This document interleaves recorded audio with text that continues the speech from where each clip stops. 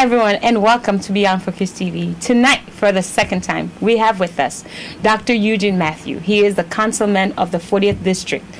The conversation that we're going to have is pretty much to bring forth ideas, things that he has done within the community that I wanted people to be aware of and kind of talk about, because I have great ideas of what I think where he should be at. I mean, that's my political point of view, where we could go in the future. We're going to take a break. We'll be right back. I'm going to introduce him to you.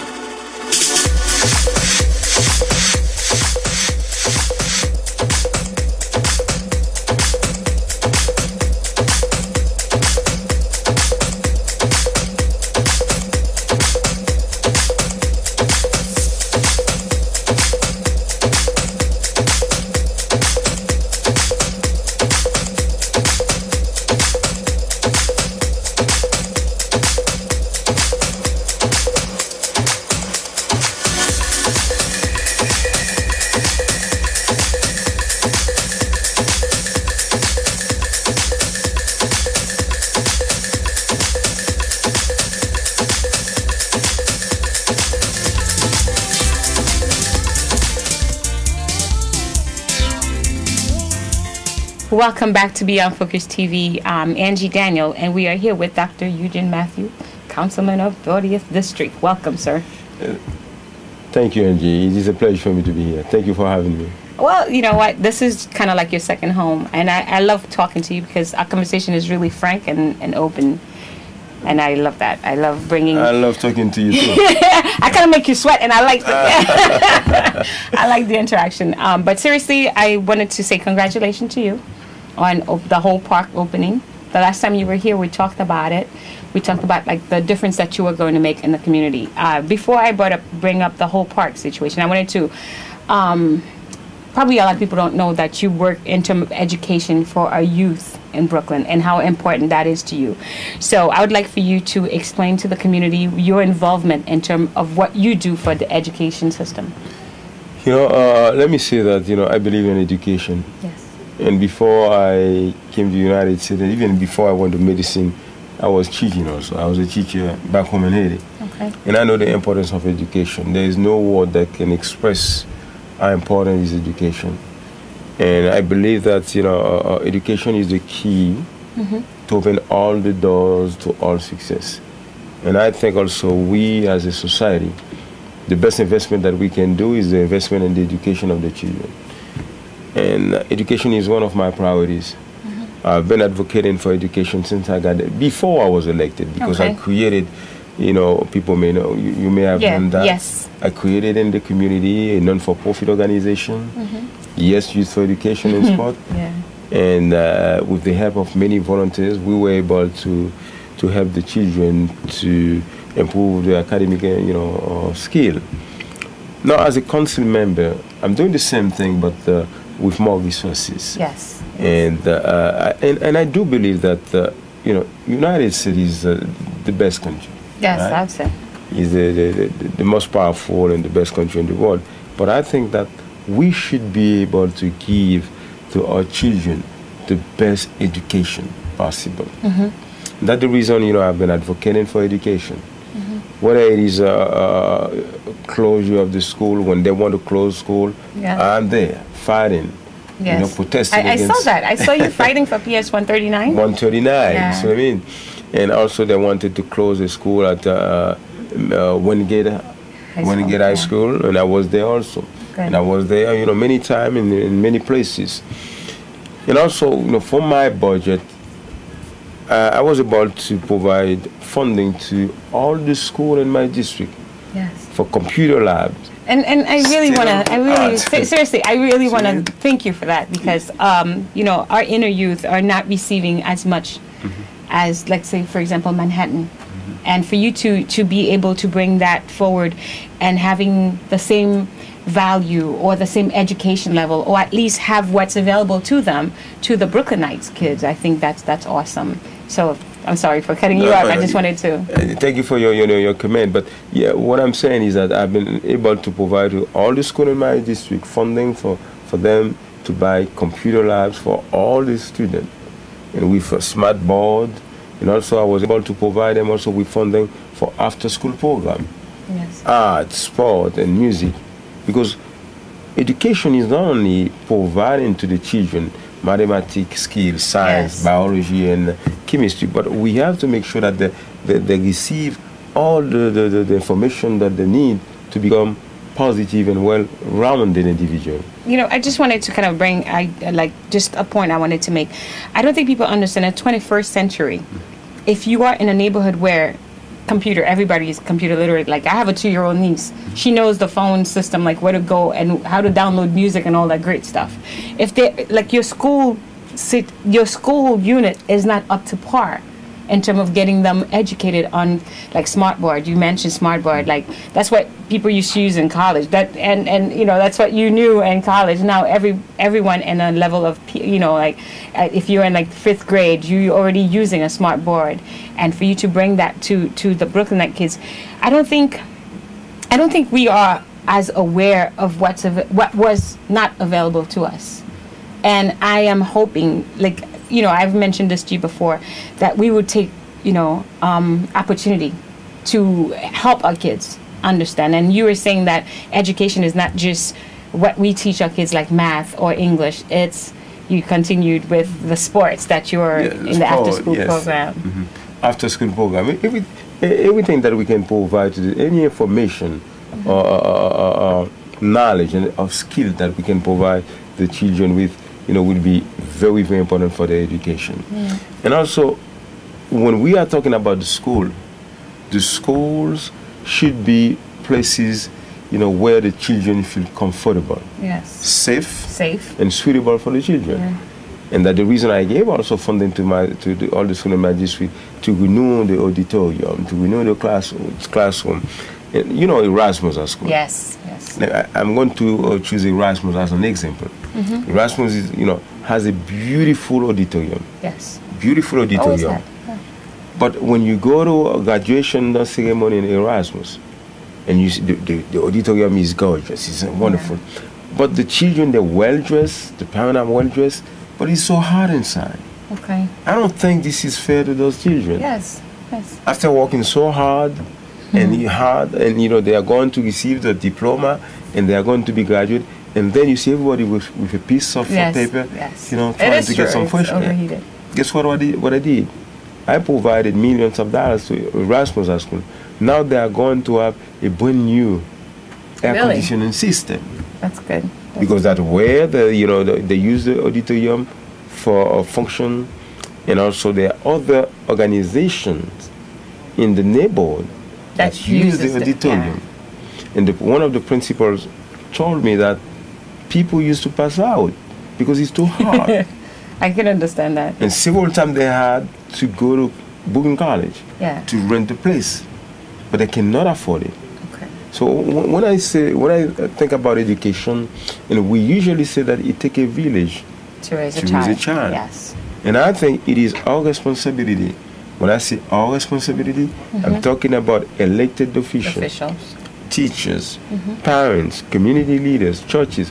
All of us, we got to come together to provide our children. Can you repeat that again so people will understand what it means to have a whole village raising a child? It takes elected officials, parents, teachers, community leaders, churches, all of us. Even the student too, they have to be part of the equation. Yes. We all have to come together to make sure that we provide to our young people, to our children, to our future leaders, the best education possible.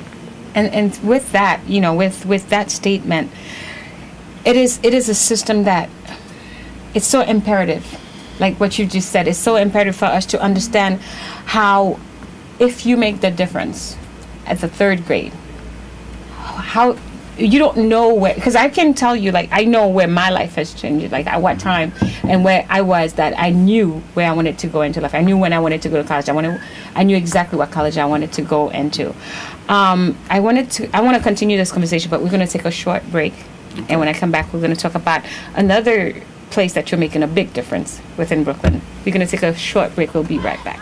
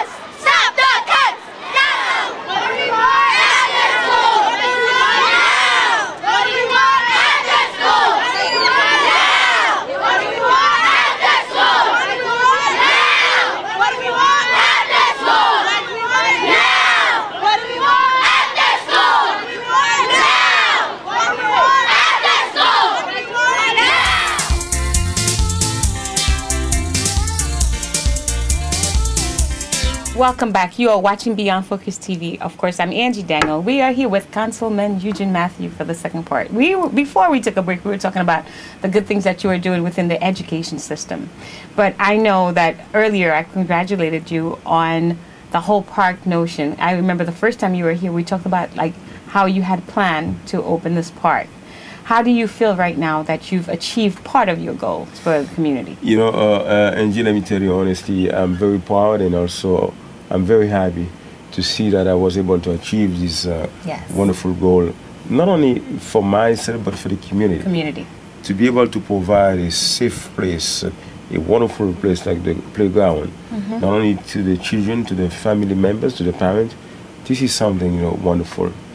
And we were talking about education, but it is very important also for the young people to have a place where they can go and be engaged in physical activities. Yes. Right now, we know that obesity, childhood obesity is a major issue in New York City and United States. Yes. Because we need to encourage the young people to be engaged on physical activities. Yes, very important. And also, you know, they will have the opportunity to hang out, to socialize, yeah. So I mean, and to develop their skill, to practice sport.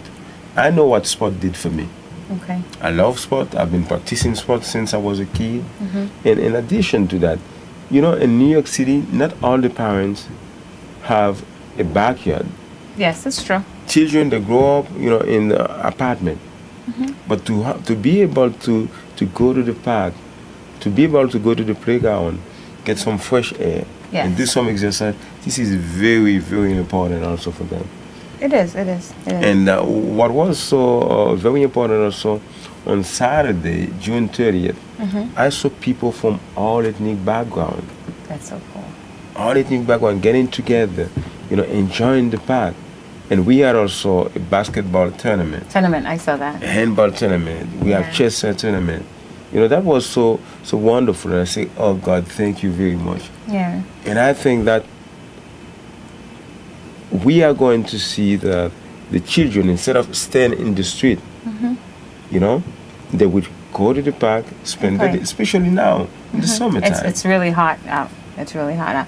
I have to honestly tell you, when I saw the email about the opening of the park, I could not attend, but I was so happy for you. I mean, I think it's not just like an achievement.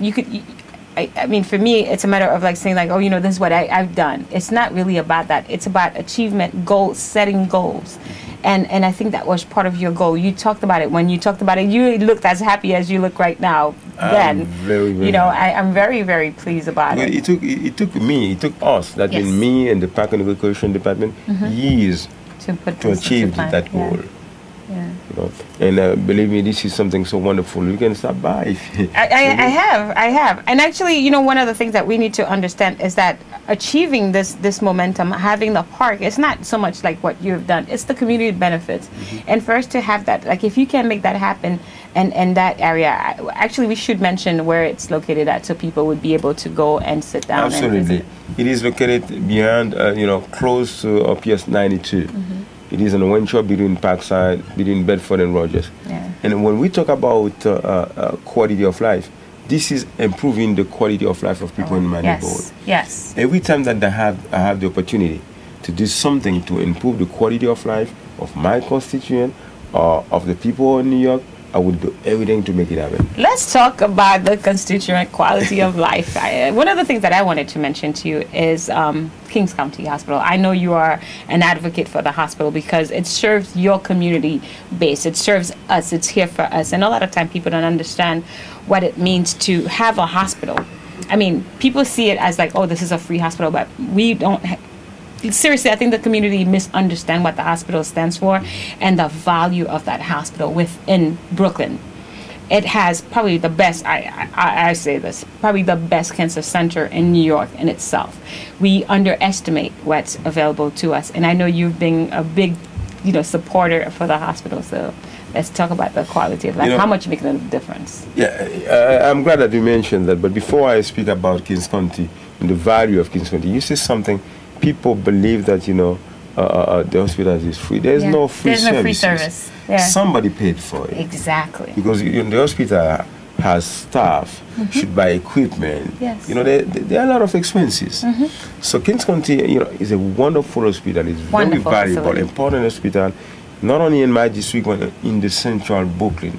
Because people who go to Kings County, some of them, they don't have medical insurance. Yes. Some of them, they don't have even, you know, immigration status. Yes. Regardless of the possibility to pay, regardless of immigration status, when they go there, they receive services. Services, yes. And I believe this is a big, you know, a very important asset for the community. That the reason, as a city council member, every year I fight. Yes, I know. I fight to secure funding for Kings County. Yeah.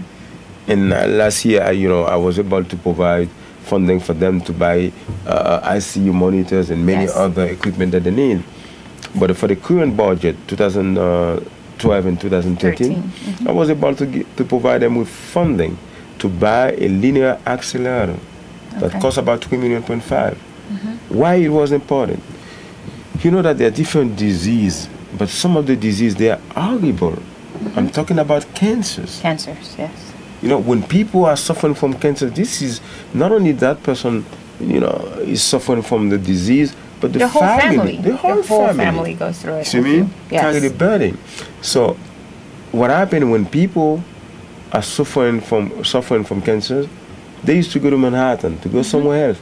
But now, right there at Kings County Hospital, they will be able to receive treatment. Yeah. Because with the linear accelerator, the doctors will be able to detect the cancer earlier and also to treat it also. Yeah. And this is so wonderful. And that's the reason, you know, excuse me if I'm going to say that, and I have to say that every single minute. Yes. I have to thank God for giving me this opportunity, the opportunity to make a difference in the life of people. Yes. Because as a medical doctor myself, I know that health is the most precious gift that we receive from God. Yes, it is true. It is true. Because no matter how much money you have, if you're not healthy, there is nothing that you can do with that. You know, I just wanted to piggyback right on what you mentioned about the cancer being able to be recognized earlier. I think part of that is, you know, now we have an opportunity to educate the community on so much more. I think, you know, you might say that you give $3-something million to the hospital just to prevent or to cure. But what you are doing, you're opening a new door for the hospital to help the community that they are in, and help people help themselves. You know, it's just tremendous work. We have a whole lot more that I want to talk to you about, but we're going to take a short break. We'll be right back. Parkside Playground. Parkside Playground. Mathieu Eugene. Councilman Mathieu Eugene. Parkside Playground. And Marie. Parkside Playground. Let's go on the count of down to 5. 5, 4, 3, 2, 1.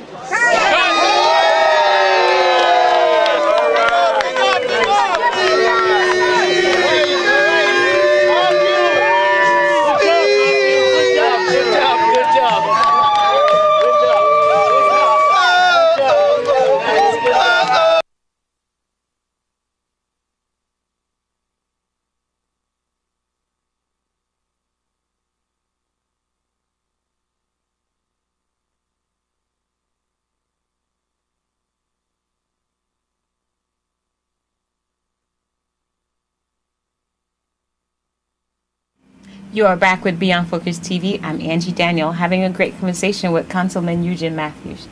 So we've talked about like your position within the community, how you have helped make differences. And I don't know if the camera has caught up like your face, how happy you look. You know, it's not you being proud of yourself, but you have this genuine like happiness, like you feel, you know, I've achieved, I've made points, I value what I do. And the background is all of this, right? We all have a cell phone, so it rings at times. And then you're the councilman, so that's all right. I value to the effect of what you have done so far. Where do you see yourself in the future? I love the 5 years, 1 year. Give me a short-term, long-term goal for Councilman Eugene Matthews. You know, every single day, people are asking me the same question. But let me tell you, People need to know. People yeah, want to know. You know, they have the right to know. And let me tell you that as a city council member, what I love, you know, I love serving. I love doing something to make a difference in the life of people. And that's what I've been doing before I was elected. Okay. But my main focus right now, and I am glad that you asked that question. I need to know. I need to know. My main focus now is to do everything that I can do to improve the quality of life of the people that I'm serving, and also to do everything that I can do to be the best servant that I can do, that I can be. Okay. 5 years, you know, from today, I don't know what's going to happen. I leave it to God. Okay. But the only thing that I want to do, But we can plan. Although we're leaving it up to God. See, I can tell you 5 years from now where I see myself. That doesn't mean that it's going to happen. I could see myself somewhere. Where do you see yourself 5 years from now? You know, 5 years from now, you know, I want to be able to say, to go look back and say, you know what, I've done that. Yes. I've done this, and I've made a difference. Yes. An impact in the life of people. And I want to do more. Yeah. Because we have so much to do. Okay, I'm gonna rephrase the question. I'm gonna change it over. Okay, within this community, where do you think right now your 5 years for the community is? Where do you see this community in 5 years? You know, that's a good question. I love this one. You know, in 5 years, you know, they say New York is a melting pot. Yes. And I would love to see all the New Yorkers, regardless of where you came from, we come together as one people, as one community, work hard to provide to the children the best education possible, to make sure that all the hospitals that we have receive the resources that That's they available. need to provide the best health care possible to the people. Okay. And I want, you know, I envision that all of us can come together and make New York a beautiful place where all of us will be happy to live and to raise our children and our children's children. Okay. This is what I'm, you know, what I'm looking for, I'm focused on. That's what I think that, you know, I will be helpful Okay. achieving that, and that's why I'm working so hard. But after that, the rest, I leave it in God's hands. See, okay, so I took the 5 years, right? So that's like the biggest part. So in a year from now, because, okay, you know, honestly speaking, as a politician, as a person who, there's a difference between people who are running politics and then they're just running back and forth. You can see that they're tired. They don't want to be in the public's face. One of the things that people cannot say about you is not like you're not involved. You are 110% involved. A year from now, where do you see yourself? You know, I got many projects, many goals that I want to accomplish for the community. Okay. The list of projects that I have, you know, is so long. Okay. But in a year from now, I want to see that I want to feel, you know, that I have accomplished more than what I have accomplished, you know, The year before. a year before. That is so cool. I like that answer.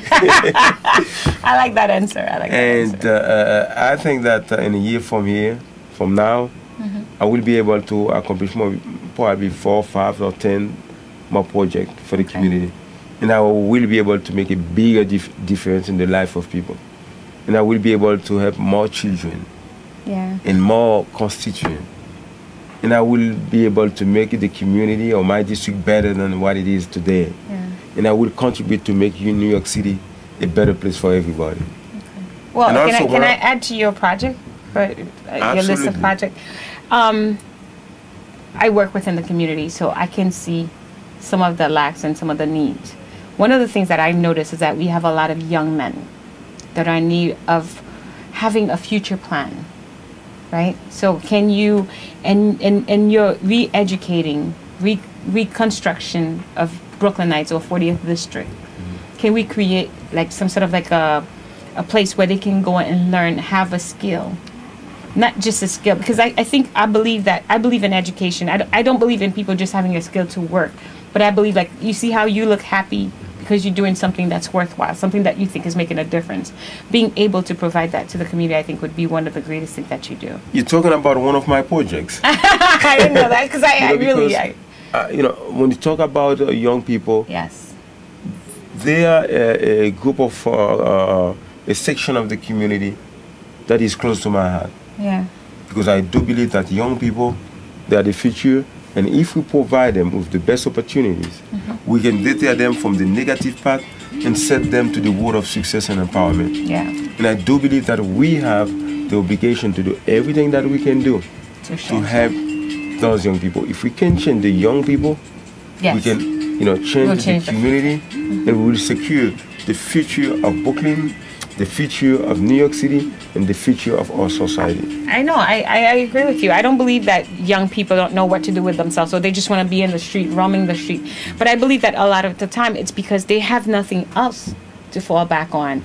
I don't believe that they just want to fight among themselves or just disagree. And like, if we create pathways to better things, to free them from having to provide for themselves, free them from having that's the only way you can go is down.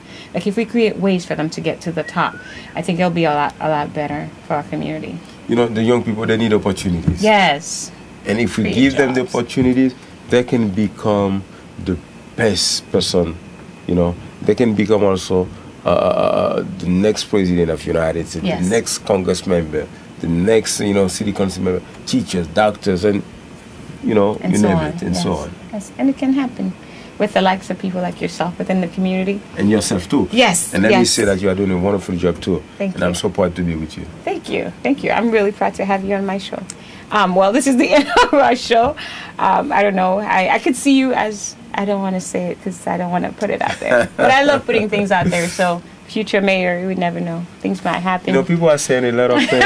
So, as I said, I leave it in God's hand. Leave it in God's hand. God has the power. The only thing that I know that, 5 years from now, I will be able to make a bigger difference in the life of people. That I'm convinced. I can see it in your face. I can see that you're enjoying what you're doing. I love it. Yeah. And I thank God every minute for giving me the opportunity to be helpful to people, because I believe we are all blessed and fortunate. And I think that the best use that we can do of our blessing is to share it with other people. Ungratefully. I love that. I love being able to participate within the spectrum of what you have to share with the community. I thank you so much for coming to the show. This is the end of our show. I hope that you have received as much as I have. I'm really, really thankful for having Dr. Eugene Mathieu on our show, great councilman of Brooklyn. Thank you for all of your work. It's a pleasure. Thank you for having me. No, anytime, because I want the community to know all the great things that you're doing. Thank you. This is the end of our show. I hope to see you next Tuesday, same place, same time. Bye-bye. Thank you.